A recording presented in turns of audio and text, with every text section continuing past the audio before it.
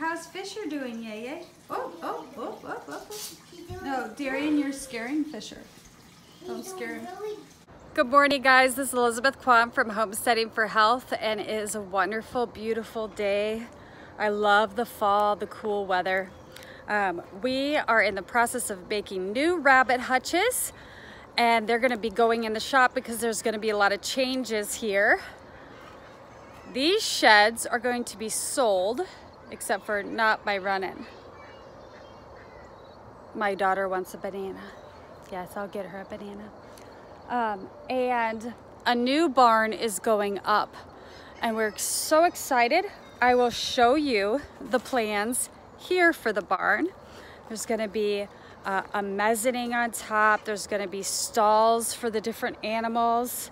We're planning to board 2 horses, and that'll help pay for the barn itself. So it's pretty exciting, and so yeah, I'll show you the prototype that we did on the rabbit hutch. I've been having Braxton Hicks contractions, and it's too early for that, and I'm scared that I'm gonna have a premature birth, but I'm gonna go slower today. I was gonna pick up eggs in the field. I might have Derek do that for me because that's a lot of bending over, and sometimes when you're pregnant, yep, I'm pregnant. When you're pregnant, that can be, that repetitive down and up could be a lot for you. All right, the rabbit hutch. There it is. Oh, I hear Nayeli with the kittens. Yes, Kalina, you had to come in and get Snuggles. Okay, careful, Yay. All right, so I like this little barn detail that Kara had it thought up of. And we have in here some shower pan that we put on the walls. That's just to help, and then I'll vacuum this out daily, but they should be, and here will be the litter box right here. And then I'm gonna put a hay, some kind of hay thing. I'm gonna figure it out because I wanna make sure it works. I wanna make a hay rack for the bunnies, but I wanna make sure that it works efficiently and well, the way that I want it to. So it's really fun. Okay, oh, Nayeli, careful with the kitties.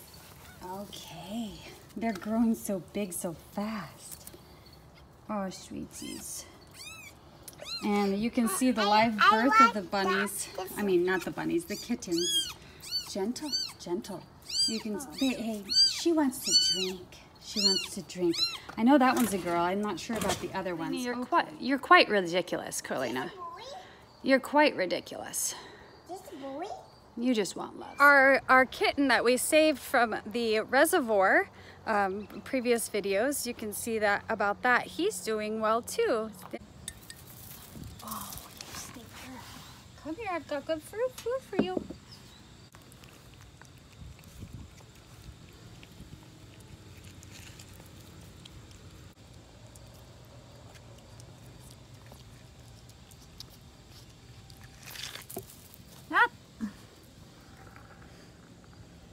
Stinker.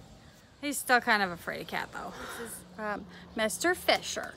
So, but what I really wanted to do was show you guys, you saw one video possibly, and if you didn't, I planted some fall broccoli. And I will give you a tip about fall broccoli that I think is important when organic gardening. So, I have a lot of the cabbage, those cabbage moths, and they almost completely decimated my fall broccoli plants when I first put them in the ground. Now they're doing decently. Yes, they have holes in them, but they are doing a decent job of producing a bit of a head. So some of them have started. We'll see how that goes. But I would definitely put a cover over, especially your fall broccoli, because in the fall, those cabbage moths are in full swing, and they just really decimated my little seedlings.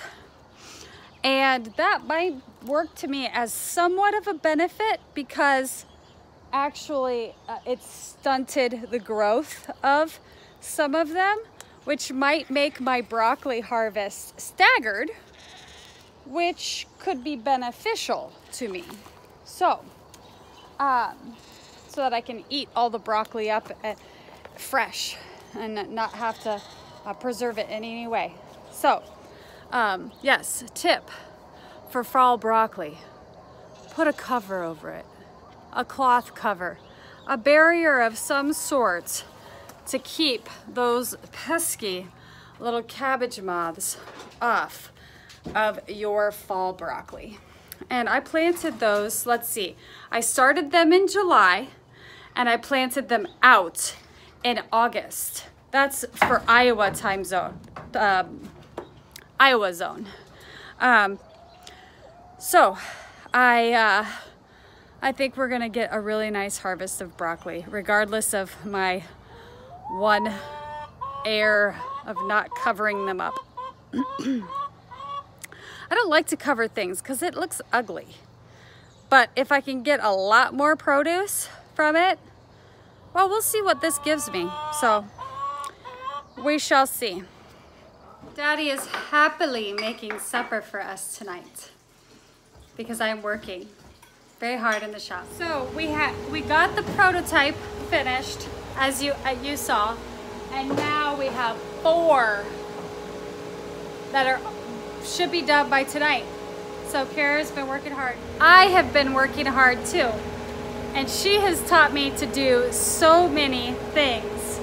I am forever going to be grateful for her. I feel so empowered by using all these power tools and learning my cuts and how to use tools and a Craig jig and the table saw and everything. So it's been fun. That's my sister. Hello. Oh, I look terrible though. Okay, it's the next day. We have 3 full hutches done and the other one is almost done. This was a fun time. Thank you, my sister Kara. Some of you might think, didn't she say her husband was an architect? Well, I have him doing another project right now. He is building on the side of our house. He is gonna build a little overhang that can overhang. We're gonna put the milk stanchion for our cow right here. And so that in the winter time, I'll be able to milk her more easily. I'm not sure how far in the winter I'm gonna be milking. The other day I was having so many Braxton Hicks contractions that I felt like, man, I can't do anything.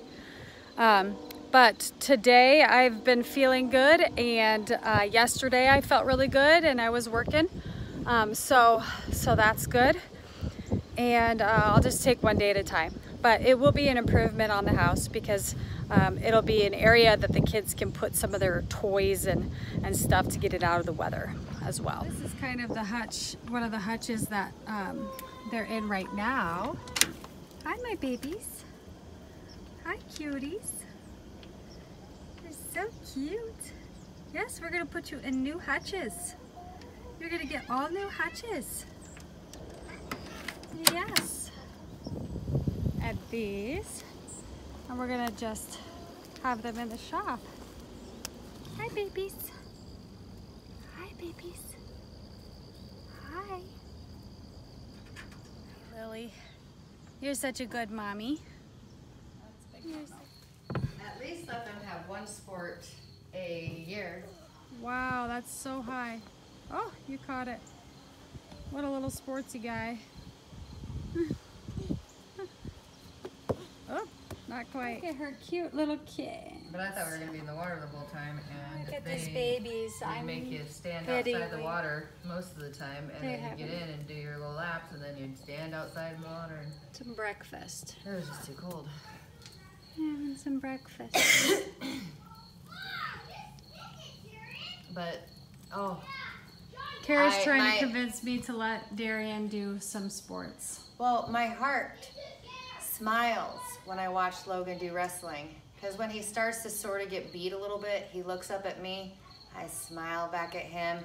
He gets this little devious look in his eyeballs, and then he just becomes a monster, and he is unpinnable. Absolutely unpinnable, and he's amazing. Oh, hi. Hi. Are you gonna get started? Maybe. He stopped working yesterday because there was tons of box elder bugs. They just coat the house after the sun is shining on the house for a while because they come out of the fields. Nice socks, baby. They come out of the fields because of the harvesting. And even though they're harvesting, they're not harvesting that field, but they're the one over there and then all around. She's screaming. Oh, I gotta go get Yay Yay.